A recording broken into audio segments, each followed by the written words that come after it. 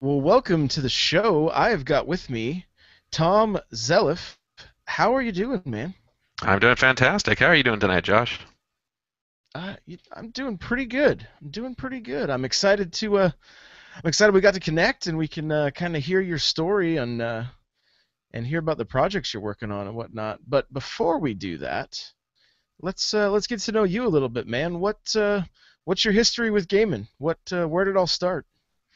Well, growing up in the 80s, born in 79, of course, with like most people, I had a Nintendo. I mean, who didn't? Yeah, everybody had to start somewhere, and that's Super Mario Brothers and those kinds of games were where I started.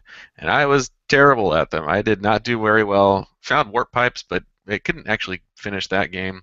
I had one of the original gold Zelda cartridges Nice. and had no idea what I was doing there either. I was completely lost and couldn't get very far in the game, and just generally was not very good at it. But I kept playing.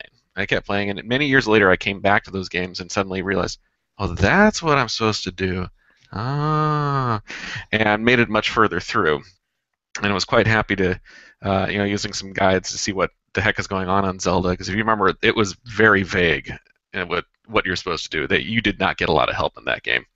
So working my way through that, I got through dungeons 1 through 5, skipped 6 because it was particularly hard, went to 7 to pick up the magic sword, go back to 6, and the cartridge lost the game. Oh no, did the battery die or do Yeah, you? or something in there died. I had that funky thing you had to do with holding reset, hitting power to save your game, That's and I was doing right. that every time.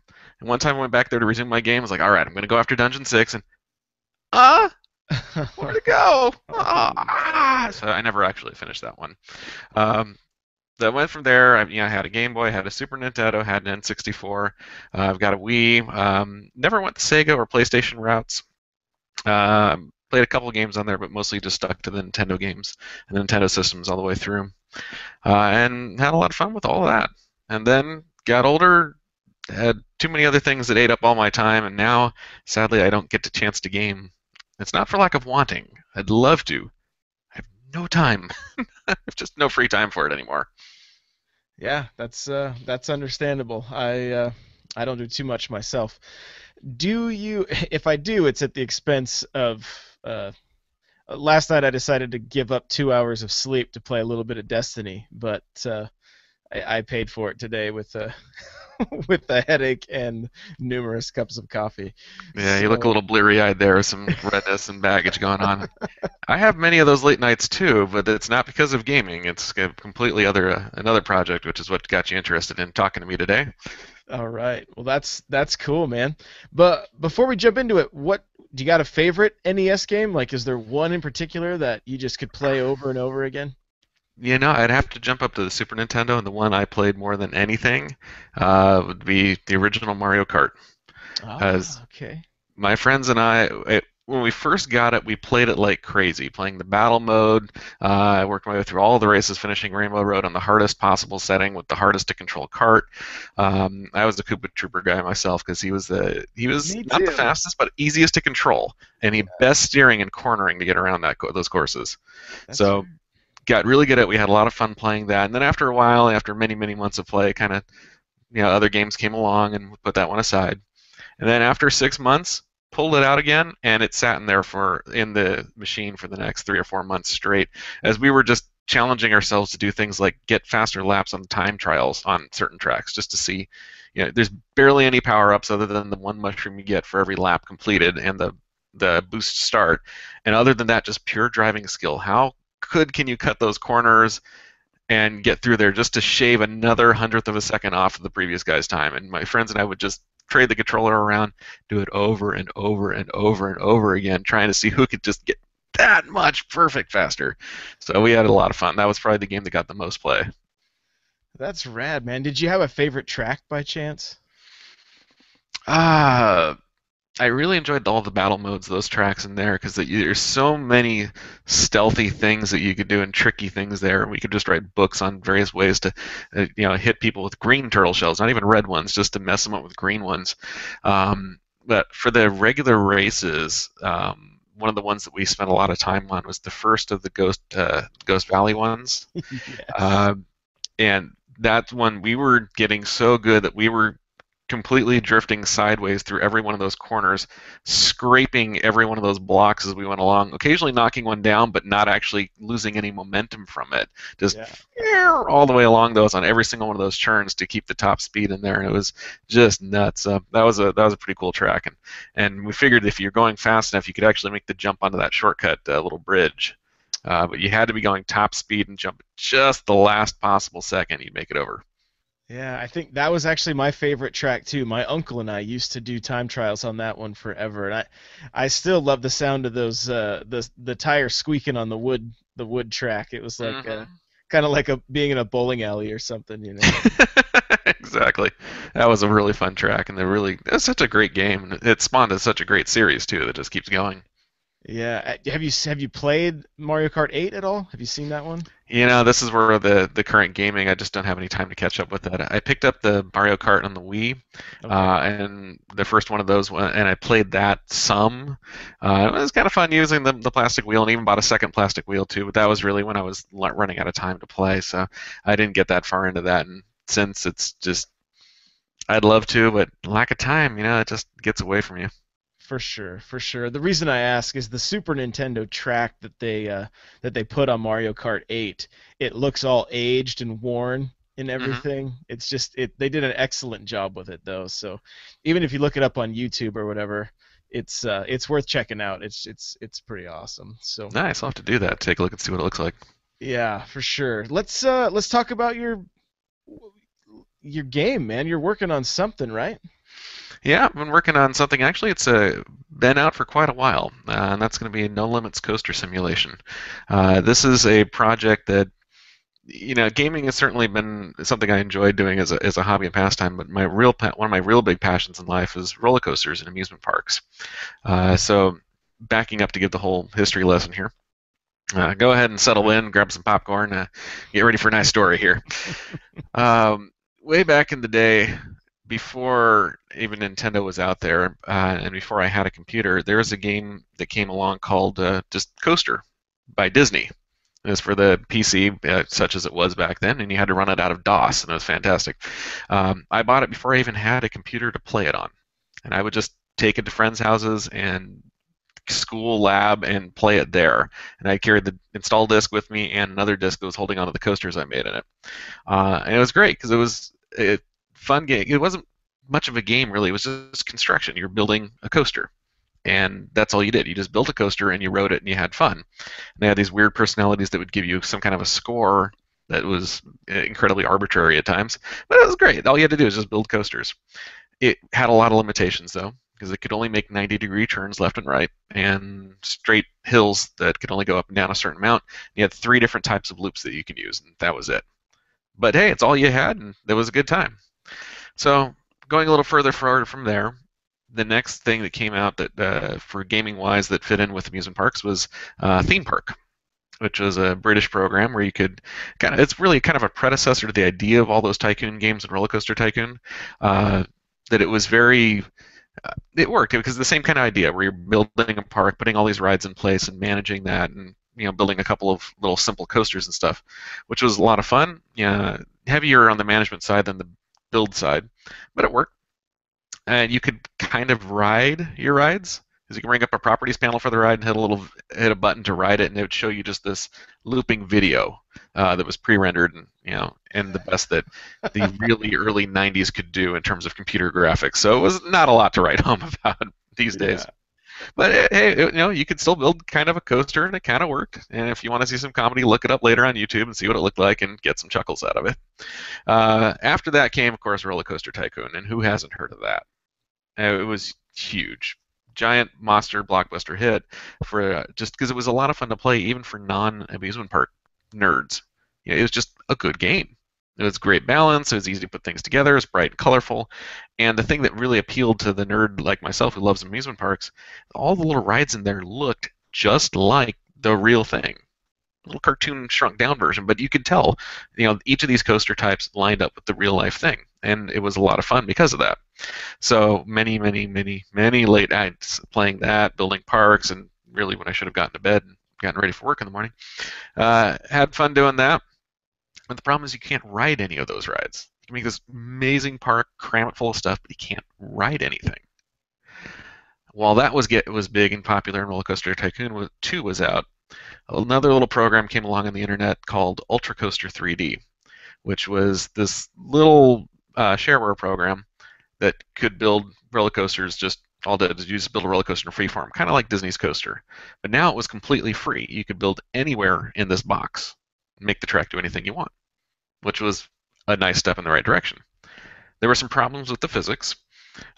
Biggest problem being that if you started a hill and you went down kind of a real gradual spiral, where it just kind of went round and around and around and around and slowly built up more and more speed, you'd then be able to go up a hill that was higher than where you started. And you could do this over and over and over and over again. Never need a chain lift or anything to give you more speed, and clearly that's just wrong. So that didn't quite work. You couldn't customize it with your own trains. Well, not really. It came with just a single train. At the time when those games were both out, I had moved on from working at amusement parks and actually got a job at New World Computing, which is a standalone game company for a while that later was acquired by 3DO. Which may be a name you recognize from way back in the day there when they made Oh yeah. their own hardware system, which had a terrible reason why they came up with the name 3DO, which was literally first you had audio, then video, now 3DO. See what we did there? Oh wow. Yeah. You roll your eyes and That's fall over something I backwards from wish that I one. didn't know. That's that's what it was, and you. I groaned and I worked there. Um, Before New World Computing was bought up by 3DO, though, they were their own game publishing studio, started by a gentleman, John Van Cannigan, way back in the 80s, all because he wanted to play Dungeons and Dragons on his computer. Nothing like that existed, so he made it just in his apartment by himself, and put out the first game, Might and Magic 1, by himself. And it was a hit. Got enough money from it that he was able to create Might and Magic 2 and this whole series of Might and Magic games. That also spawned a turn-based strategy game that was called Heroes of Might and Magic that was still in kind of the same universe. I joined up as a tester, first of all, to do some testing on Heroes of Might and Magic 3, one of the expansion packs for that, and Might and Magic 7 were the games that I tested at that company. And I got in there because I had a cousin whose husband worked there as an artist. Some positions opened up in the testing department. I was into computer games, and I was able to get in there. So that's how I got in my foot in the door the first time in the game company, and kind of got to see what it's like to test games. And a lot of people think, oh, that's got to be the greatest job ever, right? No. Mm-mm.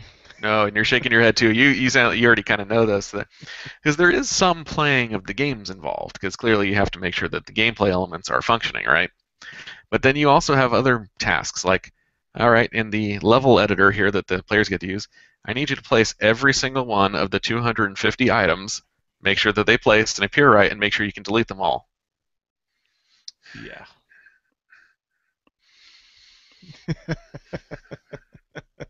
And for those listening only, I'm mouse gesturing right now, and which of course is great for radio. And yet the tedium involved with some of those tasks is just obnoxious. And then other times you'd be playing through the main Might Magic series was a role-playing game, big drawn-out quest, and every so often they put a new build out that would kill your save game. So Oh, you're trying to nice. make your way through it to make sure everything's working, but again, they'd kill all the save games, so you'd have to start over. And you got so sick and tired of that first starting island that you're just, ugh. But you had to go in there, go into the cave, or talk to people, get the quest, go into the cave, run past the dragon without killing him just to get the thing you needed, get back out again, then you're done with your first quest. One of the guys got so bored with doing that over and over and over again, he figured out a way he could kill that dragon, which we're too low level. You're not supposed to be able to kill the dragon that soon in the game. It's supposed to be way overpowering. You're just supposed to run past it, get what you need, and run out. But he found that if there's a little gap in the geometry where you could kind of hide the little offshoot of the cave, the dragon could not hit you. But you could shoot arrows, and you had an unlimited supply at it. Granted, you're doing 1 damage, 2 damage each time if you maybe hit it. It just took enough time, and eventually you killed the dragon. And it would drop some kind of epically powerful item that you should not have that early in the game. So once he figured out that safe spot and how you could cheese the dragon like that, it was just a matter of time. So he took a stack of quarters, held it down on the attack button, and went off to lunch. Came back, Dead dragon, free big item, and whammo. Yeah, they fixed the cave so you couldn't hide there anymore, and the dragon wouldn't drop anything like he was supposed to. But it was you find things like that just to try and make life more livable when you have really tedious projects like that you have to do that break the fun stuff all the time. That and the Nerf wars. The Nerf wars were really good. Because back then, everybody had CRT monitors instead of the LCD flat screens, and the suction darts really land well on the glass, and they stay there. Oh yeah. So you'd be sitting there playing, and you'd be working on some kind of a press, and all of a sudden, right in the middle of your screen from across the room. And we were all so used to that that you just let it sit there. And you just keep doing what you're doing. You wouldn't even acknowledge the fact that there is a bright green dart on your screen on that one.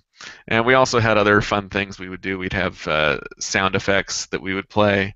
So if somebody started complaining and whining too much, we had the sound effect of a baby crying that we would play on top of them whining about something in the game, just to kind of underscore the fact that, yeah, dude, shut up. Yeah, we get it. You're annoyed by that, but shut up. So So is everyone. yeah, exactly. So, anyways, that's all just kind of some of the fun backstory of working there. After testing a few games, they had some positions open up for level design. And so they went to the testers, because they like to hire from within and promote from within if they can, handed out the level design editor for the Might and Magic games and said, all right, here's how it is. You got a week, put together whatever you can. And the two people that had the most promise that kind of got it more than anybody else got to go in. So voila, I was one of those two people, and I was kind of figuring it out, asking a few questions to get started, and after that, I was putting things together, and I made it in. So I made it in up to actual level design at that point. So that was going to be for Might and Magic 8.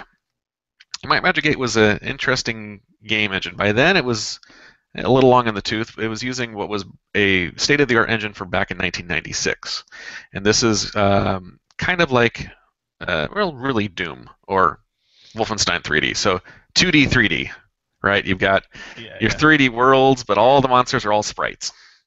To give you an idea of just how primitive the engine was in certain ways, we had some limitations that we had to work with. For example, there's two different versions of the engine. We had an outdoor engine that kind of went off to infinity, and you had some buildings and trees in it to go around for the outside areas. Then you had your indoor dungeons that you would explore trying to find stuff, right? The outdoor engines, each building, there was only so many you could have in a map before it ran out of memory. Each building could only have 64 polygons. And of course, if you're making a big castle, 64 polygons is nothing. So you had to make your bigger castle, keeping it nice and simple, that then cut it into slivers of 64 polygons that would all get placed on top of each other on that one, just because each building, again, only 64 polygons. So you had to get really creative about that. Then the indoor dungeon had an even more interesting restriction on it, that it could not draw more than 1,000 triangles, period. Triangle 1001 was not drawn. You just got this Hall of Mirrors effect. So they had tricks to deal with that. They had portals and things so you could have a door shut, or you could build S-bends in your level so that, and you put some portals along the way so that it wouldn't draw past the second portal, or if the door shuts, it wouldn't draw anything behind that. So that way you're not drawing parts of the level that you're not in. And you had to work a lot of that kind of stuff in there. So here's the challenge that I got having to do that. Caves. How do you make a cave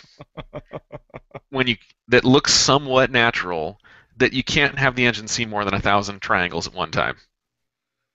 It's really, really hard. I figured out a method, and I figured out a way to kind of make it modular. So I kind of made a flat stretch of cave that was six-sided, and then I would just kind of bend it and warp it in the positions I need, putting lots of S curves and everything all over the place in there, and figured out a way to do it. But I learned a couple of really important skills from doing that, which was being able to make kind of complicated shapes while controlling the polygon count in the process, because those are some pretty strict limits, as you can imagine. Yeah. So now to tie that back into Ultra Coaster, you could replace the existing train that was in there with your own train and make your own model in that. So I learned how to do that. To prepare for another game we're working on, we started to learn 3D Studio Max, and I learned how to do some basic modeling in there, how to basically make some objects, and using that I built my own set of trains for Ultra Coaster 3D, some that were based on real life and looked much more realistic. While that game was out and it had its problems, but it was the best we had for coaster games, a German gentleman comes out of nowhere, posts some screenshots of a roller coaster simulator that just blew everybody's minds out because it looked right. All of the details were exactly like the real life coaster train, and it's actually a German one that if you're into coasters, you know exactly what we're talking about. What the train there, you recognize it instantly. You recognize the coaster itself instantly. It's very notable for that. But he got all these details right about it. And not only that, the physics were right, and the sound effects were right, and everything about it was just perfect. The screenshots and the demo he put out there was just what everybody went, I must have this. Because it had the charm of having something that looked like real life, like Roller Coaster Tycoon. And in addition to that, it also had full 3D. You could build anything you wanted in the space there, and it would look just like the real thing. So we were eagerly following that because it gave you the ability also to ride the coasters that you couldn't do in Roller Coaster Tycoon. Everything was scaled to real life and it was great. So at one point along the development of that, he posted on his website that he was looking for somebody to help build train models for his roller coasters. And I went, ooh, ooh, ooh, ooh! I built train models for this one and everything like that. I've got background and level design, blah, blah, blah, blah, and all these pieces, and I'm a super giant coaster nerd. I'd love to join. Yeah, I'd like to join your team, right? Uh, I found out after he picked me up as the first person joining him on that project that he had already seen those models and was hoping the guy who made them would email. And, Oh, that's awesome, man. and it worked out perfectly. So I was the first person on the project from there, building train models for that, and that became NoLimits Coaster. First launched in the year 2000. And Okay. went on from there. We started with 8 coaster styles, and over time we added an additional member to the team who does texture art. Because I can build great 3D models of the coasters and keep them low poly so they perform well, adding lots of nerdy details from the real life things, but they come out as gray blocks. I'm not a graphic artist or a texture artist, so somebody in our community who was doing some really spectacular work of one of the fans of our game could do that kind of stuff. We asked him to join, and he did, and kind of completed our little 3-member team. Main programmer is in Germany. He was at the time in Wisconsin. That's the texture artist, and now he lives up in Redmond, Washington, and I'm down here in Los Angeles. So the whole time we communicated via the internet. We had a little development website set up so we could post messages back and forth to each other and post files we're working on, and we built it up to the point where we had around 29 or 28. Over the years we kept adding to it. We ended up with close to 30 train styles in it. We met in person a number of times, went on coaster riding vacations where we went around California, around the Midwest, went to Germany. We got to meet real roller coaster manufacturers. And here's the really amazing thing that surprised us like crazy. We were just hoping to sell 1 or 2 copies, and just hopefully find some nerds out there that enjoyed it and see how it went. It was successful enough that it's the German guys. His name is Ole Lange. His full-time job is working on this from home. Kevin and I, who do the trains, we have day jobs, but we do this in our spare time. Not only that, a couple of years in, the coaster manufacturers started to notice it and how good it was. And one of them, a company that's called Vekoma, that's done a number of roller coasters that people are very familiar with, even if they don't know the name, contacted one of our members working on a special new project. That's a motorbike style coaster they're working on. Through that guy, we got in touch with them and started working with them, and that was the first time we had a coaster company contract us to build their custom idea and put it in the game and put it in our simulator. And they sent over blueprints, and we're working on things off the real blueprints, and I'm sitting there looking at taking measurements off the real thing so I can build the model just perfectly to scale, and realizing I need to see a particular part that isn't shown in the blueprints. And then late at night I'm emailing the senior designer over at this company over in the Netherlands, and that due to the time difference, half an hour later I get a file back in here. It's like, oh, here's what you're looking for, and I say like, oh yeah, thank you very much, and I start working on it, and I stop and go, what just happened? I'm emailing with a senior coaster designer. So it was this weird, surreal moment of that. We've since met with other coaster companies. We've worked with a good, dozen or so of major coaster companies and done custom projects for them.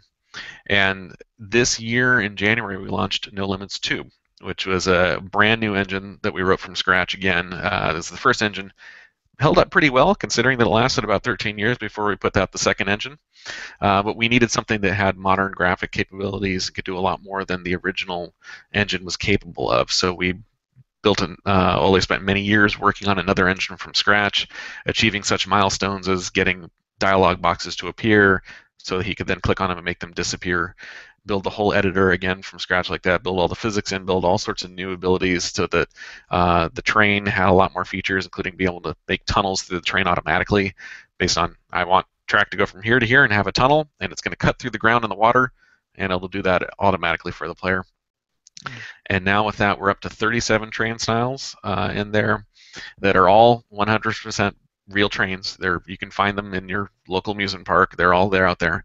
And this year also in April, we started a greenlight campaign to get on Steam. In 8 days, we hit greenlight status, and we launched on Steam in August and have since been going strong there. And we just added workshop support last week, which would be late October, and we're right now in the process of adding Oculus Rift support in to get that one out there and adding yet more trains based on our user requests and what the community is asking for. And we've got our professional clients that are asking for yet more trains going on, and it's amazing. And this whole journey still remains incredible to this day because at the core of it, we're nerds. We like computers. We like computer games. We love roller coasters, and we wanted to make real roller coasters, stuff that looks just as good as in real life on our computer, so that we get done with it and it goes like, that's exactly what I just saw at the park today. And what if it did this instead of that? And I can make that, and when I'm done with it, it looks good. So we made it to make ourselves happy with that and put a level of detail in there that we were seeing, especially with my nerdy eye for this kind of thing. And what we came up with resonated with the other fans that are like us out there, and it's been doing great. And this crazy journey continues as we keep adding to it. Dude, that's one of the best stories I've heard yet, man. Like, Thank just you. I'm amazed that I've gotten to live that actually. And that last year around this time, I was with my wife and Ole, and we were in Germany touring some parks. And we went to a coaster manufacturer there. Before that trip, we had just finished a custom train for them, and had just shipped it over there. Emailed it over, and then a few days later, we were actually at their design facility and their manufacturing plant, and they were showing us what they had already been doing to make a promo video of it, of that exact thing that we were just building. And we got to go into the shop floor where they were just starting to take one of those trains apart so that they could package it up and ship it to the park in China that was building it. So we got to sit in this thing that just a few days ago I was looking at the blueprints on and modeling it, and now I got to actually go sit in the factory like that. And I was like, this is so cool. And they were looking at the stuff we do. It's like, what you do is so cool, and we're all nerding out. And it's like, why am I colleagues with these people and on the same level? No, I'm the fan. I should be worshiping you guys. It's really crazy and surreal, and it's just a lot of fun. dude, it's so great to hear that. Basically, I mean, just you've been just chasing your passion, right? And it's just opened door after door for you, and it's very cool. Are there plans in the future for you to go full time, or is it do you like what you do during the day that it's just fine to have it as a side gig? That's definitely a good question. We'd certainly like to get to that point. Um, One of the difficulties, though, that we are a bit of a niche product, and that Sure. yeah, because there are a lot of people that really love roller coasters and that go crazy with this, and there are people that spend months working on a project in our game, and by the time they're done with it, I really should call it a simulator. When they're done with it, they can take screenshots in there that look. You couldn't even tell that it's from a simulator. You'd swear it's a photograph, Hmm. and you could pass it off as a photograph of a real thing because you can get the lighting set just perfect, the environment, all the textures and everything, and it's stunning for what can come out of this one. If you look at some of the YouTube videos that are out there, and we put together a roundup every week of that week's most impressive ones of the top 10 that we liked, and we're 37 weeks into that, by the way, so 370 projects we featured, and they just keep coming. So it's amazing with everything that can be done, but again, it's still a bit of a niche product to be able to generate enough for all three of us to make it our full-time careers right now. So Kevin and I, we do okay. We do get some from this, and we also just really enjoy working on it. But we do have day jobs as well, so that we do need to pay our main bills from that one, and this kind of supplements it. For him, Ole over in Germany, this is his for full-time gig, and it's where he gets and has been the whole time because he was working on No Limits as he was finishing up college, and he hasn't had a office job at this point because that hit, and that's been it for him. So it's been really fortunate. But all that said, we hope to keep going with that one, that we can keep using that to fuel some other ideas that we have, some other uses that we have in mind for the engine, because it's very versatile to do a whole bunch of different things. And we're hoping that we're going to be able to leverage that and then come up with some additional titles. And, if one of those hits like crazy, then we may be working our little virtual studio around the world, working from home completely. Never know where it may end up. Yeah, that's rad, dude. It's really cool to hear. Definitely cool to hear. So let me ask you, like, along this journey, right? And I mean, you've had some killer stuff happen, obviously. But have there been any like mistakes or learning lessons that you can share with us? Absolutely. One of the biggest things that it really has become one of the philosophies I stick to is that it definitely pays to do it right the first time. Because if nothing else, it takes the least amount of overall effort to do it the right way the first time. If you're ever trying to shortcut something or just simply say, it's good enough, it won't be. That will catch up to you at some point. And a case in point on that, one of the big important things that we have to deal with or that we're looking at, that we hold ourselves to, is the scale. We want to make sure that we have the scale of these trains as accurate as we can get it. In some cases, we work with the manufacturer, so we have exact blueprints, and we know the exact dimension of these trains, and we get it perfect. In other cases, we don't have a relationship with the manufacturer at this point, or that's just too old. The equipment is nobody's making this particular one anymore, so we can't really ask anybody for those plans. So in those cases, I've actually taken a string that's got some measurements on it into the park, and while I'm riding the coaster, I'm going, okay, it's about this long, and this over here, and this long over here, and then jot that down, and then afterwards, okay, it was like this long, and I'm not kidding about that. I actually did do that. And I was figuring out the spacing between seats recently, and after I got off the train, I just held my arms to the seat back. It's like, okay, here to here, so about there to about there. So I just kind of measured with my arms, then remembered what that was, and I got home, put out a measuring tape. It's like, okay, that's going to be 20 inches. Okay, so that I could have that measurement solid. Initially, it was just kind of a point of pride knowing that we had those numbers correct. In No Limits 2, we added a walk mode, so you could actually walk around from about a 6 foot high or so person, and you see what it's like to actually walk around your park. The standard WASD movement, including jump and everything like that, just like your favorite first-person shooter.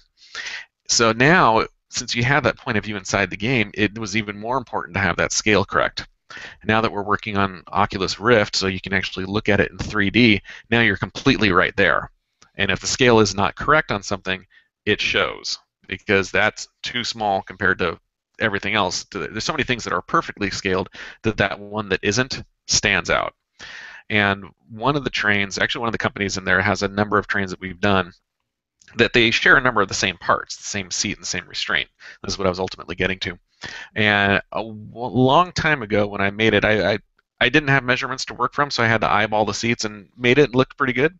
And we've been using it since then. When we did No Limits 2, we did some updates to the trains, got some additional textures, they got better. But I kept the seats in place because we had so much work to do with the new trains. Some of those trains that took a few months to build, because spare time plus very, very, very detailed these days.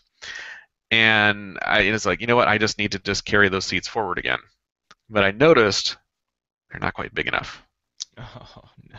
And now I was aware of that, but I was like, you know what? Fixing that would break a number of things. It'd be a lot of work to go because there'd be 5 or 6 trains affected to go stretch the seats out like that. We have enough other projects we're working on. But now that the guys are seeing it in full 3D, now it completely stands out. And now we have to fix that. So Oh no. if I had caught it earlier, and I did actually have a drawing buried in my folders and folders of reference photos. I did have something that I could have used as a good scale reference at the time. If I had done that seat the right shape the first time, I wouldn't be doing it again. And so that's why or trying to fix it later with all the ramifications of a whole bunch of things that all use the same geometry now. So it's definitely, and I found this in my professional work too, at my day job, shortcutting anything just to try and get something done or just to, well, make it not take as long will come back to bite you. And you don't want to do something, halfway. You got to take the time, the effort, get it to where it really needs to be so that you never have to touch it again. And when you get it to that point, then you're good. And then you have a true quality item that will stand up on its own, and you don't have to go, well, look at this, but don't go over there. It doesn't quite look on that side. You can just simply say, go ahead. And we're at the point where we can show people all of our screenshots now. They look at this stuff, and the game sells itself because they look at the amazing things that are produced out of it. They're like, wow, that's awesome. Instead of going, well, it looks pretty good, but that kind of looks weird. They just look at all of it and it goes, that's amazing. Hmm. And that's all comes from just make sure you do it the way the first time. Yeah, I mean, basically, they get to walk around in your painting. That's a good way of putting it, because it is very much creating artwork, or in some ways it's so realistic. It's kind of like a Photoshop or that one that you just create amazing work in this that the environment feels so lush and so real, and with all of the full scripting engine that people are in there, they're finding all sorts of interesting ways to use that scripting engine for more than what we thought you could do with it. Before we added the ability to detect button clicks and button hit detection, stuff like that, somebody had already figured out how to make a working whack-a-mole, which was particularly impressive because there wasn't anything to detect which one you're aiming at. He figured out a way to just kind of toggle which mole you're on top of and another button that would hit the hammer based on other controls already in the game. And we were flabbergasted he figured out a way to do it. And it even scores it. And if you get above a certain point, then your character's now walking around with a teddy bear. So that's pretty rad, man. it really is amazing what they do. We're as amazed watching what they come up with every week. And it's sometimes been very difficult to limit all of the videos that we found just from that last week to trim it just to 10. Because some weeks we have so much good stuff. We're like, we got it. All right, we're going to put you next week because you're too good to throw up. We'll just put you in the next week. We've done that for the last few weeks. We had like 2 or 3 that just keep carrying over to the next week. So it's really cool stuff that you can see there. We'll have to make sure you get me the links so that we can you can shoot me an email later so I can make sure to get them in the show notes so people can check that stuff out. Oh yeah, absolutely. I'll give a couple of highlight videos that we use, and then some of the most amazing ones that have come out of the community that are just mind-blowing what they come up with. And what's really amazing too is that all these videos that you're going to see, 100% of it was all done inside our simulator. We have custom camera scripts and movements that it can be there. There's no video trickery going on other than just editing the video with music. Everything that you're seeing shot there, shot inside of our simulator. Wow. It's really amazing stuff. You'll be drooling on your keyboard, and we don't reimburse for drooled on keyboards, by the way. All right, I'll make sure to include that in the show notes also. So basically, I mean, correct me if I'm wrong, but you're a self-taught 3D modeler? Pretty much, yeah. I had some guidance along the way. The working at New World Computing, there was a stable of artists there, and I had some friends there that I could go to and ask for some help with certain things. Be like, all right, I'm trying to do this. What's the best way to accomplish that? And they'd be like, oh, you can try this, this, this, and this. So doing that and then just kind of figuring things out, I figured out ways that work for me to create the trains. I'm not going to say I'm the best at doing it because I have kind of a much more manual way of doing things, and there's a lot of the functions of what can be done there that are above what I know how to do or even have use of, because I'm just making gray blocks. I'm not even texturing them, so I don't go into many of the advanced modeling functions that are there. I kind of approach it though as a level design. I don't want to spend a ton of polys on these things unless it's necessary, and even so, I still got to kind of keep it under control. A quick example on that one: you can make a cylinder that is perfectly round. It's got 300 some sides to the point where you cannot see any of those individual sides, right? And it looks perfect. But that's also 300 sides, which since each of those is a rectangle, that's really 600 triangles around there, plus another 600 triangles on each end cap. So that's going to be 2,400 triangles just to make it look nice and round like that. You most likely aren't going to need that kind of detail. That's overkill like crazy, especially if that's just one cylinder and you have a whole train to build. So you can start dropping it down, but if you get down to something like, four sides, a four-sided cylinder, that's a square. Five is a pentagon, six is a hexagon. Those you're going to definitely see the edges to it. Sometimes you can hide it if it's a very narrow cylinder and it's just kind of like almost a wire. You won't be able to really tell that it's only got four sides on it when you get far enough away. If it's bigger than that, like it's a roller coaster wheel, which is going to be substantial, maybe 12 inches or 16-inch diameter, you need more sides to make it look and appear round on that one. So a lot of what I do is approaching it from that level design mentality, not the 3D modeling mentality of I need to make it perform well, but also look good. Where is that balance point between perfectly round and a square that will look good from a reasonable distance away and perform well at the same time? And sometimes to make those shapes, when it's more complicated than that, I actually kind of equate it to be like I'm playing with virtual clay or I'm sculpting. Mm. As I do drawings ahead of time to kind of figure out what I'm making a shape out of, and from there, I'll start drawing grid lines on it for where the polygons are going to be, where on that curved surface I'm going to actually break up that curve into specific segments. And then from there, I know what I'm going to build it out of, and I make a primitive of that shape that's roughly there. Then I start moving all of those points that I now have, all the points I need, move them into position, and I just kind of gradually shape it and get the shape I need, keeping a very tight control on the number of polygons used in there. So that's an insanely long-winded answer to yes, I am pretty much self-taught on that without any formal training there, and pick up tricks that I need as I go along with it. So, with picking up those tricks, are there any resources, websites, books, or anything that you'd recommend for somebody wanting to do 3D modeling?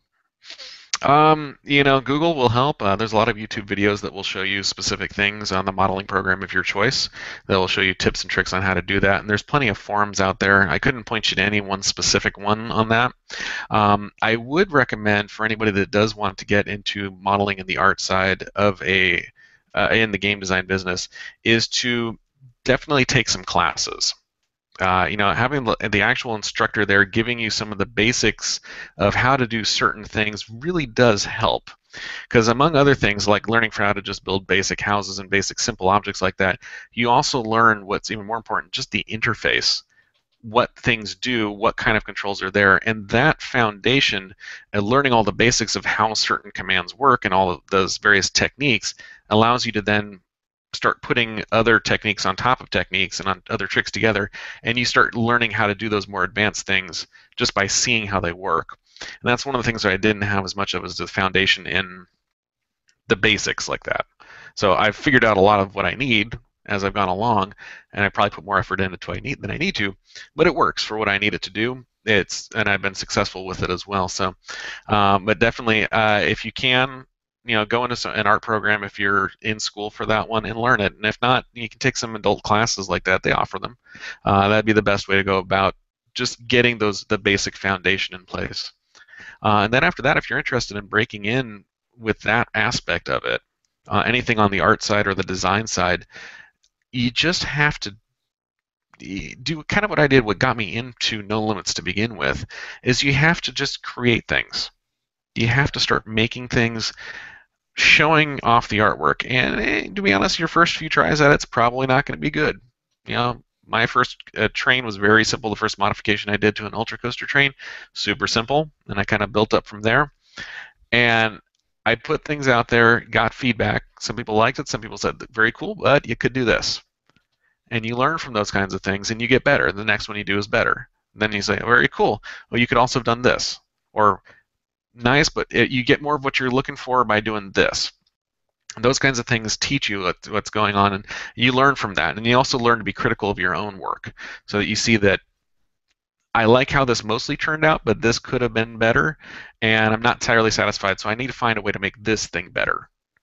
And when you figure that kind of stuff out, now you're on the way Now you're learning how to build these basic shapes. You're learning the basic fundamentals of how to do 3D modeling, how to navigate around, and how to do what you need to do and get those shapes to appear, get the textures you need on there, start learning all these tricks and how to apply it effectively. And more importantly, you're building a portfolio. When you have a portfolio of actual work, especially things that are shown inside of a game that you've done for a project like that, even if is small, actual work showing what you're able to do helps because that's going to get you into more projects. The fact that I had that portfolio of 4 or 5 custom trains I built for really my own use and my own and other people that were interested in that one, that's the kind of thing that really got me into No Limits and got me noticed because the Ole had noticed my work because it was out there in the internet before I had a chance to even meet him and talk to him about it. So very, very important to learn the basics, keep trying new things, and more importantly, after all that is done, to start building up that portfolio. Because once you show people what you can do and what you're capable of, even if it's not the exact thing for what their project is needs, you're showing that you have the ability to make things, come up with creative things, work in a team, and create what is necessary for that project. And that's what's going to get you more opportunities and get you where you want to go. So I don't know if this answer is going to change or not, man, because you just gave some great advice there. But what would you tell 18-year-old Tom if he walked up to you and said, "I want to get into the gaming industry"? Well, 18-year-old Tom is kind of interesting because originally, gaming was certainly fun, but it wasn't the thing I was first most interested in. I wanted to be a roller coaster engineer. I wanted to design roller coasters because that was where my main passion was. And the trick there is that it's a very small number of people that do that. There, I could prattle off a number of companies around the world that do that, and I don't think I'd hit 10. Certainly, I wouldn't hit 15. It's just there's not a lot of companies that make those rides. And inside of those companies, there's maybe a guy that sits there and goes, okay, I'm going to have a loop here, I'm going to have a corkscrew here, I'm going to do this, this, and this, and this. So that's the thing I wanted to do. Very, very difficult to get into that, and I did not see any kind of a path to get there. I've learned a lot more now on different avenues to get related in there to find out more about that whole industry. Completely different topic for other kinds of podcasts for another time. But what I'm getting at there is that the people that are involved in engineering and construction and building coasters like that and designing them, they're not specifically going after roller coasters per se. The engineers who do that, they're engineers who happen to work on roller coaster design. People who do programming, that do game programming like that, they're programmers that program computer games. People who do 3D modeling for games, they're 3D modelers, they're artists that do their work for video games. So the biggest thing I would tell 18-year-old Tom or anybody who's young and interested in there, it's great to be interested in games, but the actual aspect of it that you want to work on, and there's a lot of different ways that you can get in there, you have to be passionate about that part of it. If you like designing games and levels, you have to be passionate about making games and levels and rules and all that kind of stuff primarily, that you just come up with games out of your spare time. I could leave you in a room with a blank sheet of paper, a few random objects and a wastebasket, and by the end of that, you've got an entire rule set about how to throw it in there from the right thing, and you get a whole scoring system within half an hour. Then you're going to be good for going into designing games that are going to be fun for people to play. You have to love programming and writing code to be a game programmer, to be able to make it go, because you're going to be happy to make code that works. You could be making a software database that just simply helps people register for classes at school. But if you're a programmer, you just love to make that kind of stuff. The fact that you're doing it as for games is a bonus. So the core aspect and what you were very interested in, you got to be passionate about that and follow the pursuit of that discipline, and then see if you can then get that discipline into what you really love to do, and then that really works out though. But primarily, again, those coaster design guys, they're engineers first who are working on roller coasters. Gotcha. Well, man, this has been great. I really appreciate you taking the time to hang out with me tonight. What's the best way that people can connect with you and find your game? Or Well, our game is you can get there to. your What's sim- that? The simulator, yes, it's our simulation there, and that's because there's no goal to it. It's sandbox. We give you a very impressive 1 square mile of space to build in, with 1,600 vertical space to build in as well. So a giant amount of space. Yeah. Uh, and to put that in perspective, if you're familiar with these parks in Southern California, you could take Disneyland, Knott's, and Disney's California Adventure and fit them all in the same build area in No Limits 2. There's Wow. that much space to put things together. So, um, the way, if you want to pick up the game, you can go to NoLimitsCoaster.com. There you can try out the free demo, or of course purchase the full version of that. Or you look us up on Steam. We are available there, and I'll get you the link as well. If you want to get a hold of our official social media, you can go to facebook.com/NoLimitsCoaster. You can go to at NoLimitsCoaster on Twitter and follow us there. Also, we have our No Limits YouTube page, which is our channel there. It's No Limits, the letter U, Tube, I believe is what that one is. And that's our official channel in there. That's where we post our weekly updates. I'll get you the link too so that people can go to that one specifically. And we have a Reddit page as well, which is /r/NoLimitsCoaster. Those are the official ways to get a hold of that. If anybody would like to chat with me for any reason, you can find me on Twitter at ride, RIDE_OP. For RideOp, and I'll be happy to chat with you there. Or email me at my No Limits address, which is Tom_Zeliff, ZELIFF as in Frank, at NoLimitsCoaster.de, because it's actually a German website there for our blog there. Those are the various ways that you can get a hold of us. I think I did enough plugging for the evening. How about you? That was great, man. I do want to say, make sure to send me your at least one of your favorite videos that I can include in the show notes so that people can easily check it out right there. Absolutely, will do. There's boy, it's tough to narrow down because there's so many good ones out there, but I'm probably going to be sending over this one. There's a roller coaster at a park in England called Alton Towers, and the coaster is called Air. And it was the very first flying coaster from this particular company. And somebody made a perfect recreation of it. Just every aspect of it is perfect, down to the ride height signs out in front that are the right height for the riders going in there, in metric, of course, in centimeters, not or 1.6 meters, I think is what it is, or 1.8. They even have the audio recordings that play in the queue of "Welcome to Air," blah blah blah blah blah. All that. He's got everything perfectly in there. And another one of the fans was given the opportunity to make a video of this, all shot with his unique camera styles inside of No Limits 2, and you're looking at a movie. It's just absolutely remarkable. That'd be one of two, and I'll send you one other one that was particularly amazing. Somebody else put together an entire video that he calls it the Cube, and he made himself a virtual amusement park out of Legos inside of No Limits 2. Wow. And what's amazing is that it doesn't just start with everything there. It starts off with just one piece, and then buildings kind of get built and formed, and as the camera's moving along, then another building fades in and fades in. It's like he keeps building it and then taking more video as he's going along. And he's used the scripting and all sorts of other cool tricks in the background to make the coasters look like they're made out of Lego in there, but scaled down to Lego-sized people and everything like that. And it's got mazes and rides that you can ride, everything made out of Lego, and planes flying around. And it's about a 10-minute video, but it's so trippy to look at because it's just fascinating to watch that kind of imagination at work. So I'll get you the links to those and show you where you can find our roundups as well, because the stuff that shows up there every week that we're getting out of our community is quite amazing.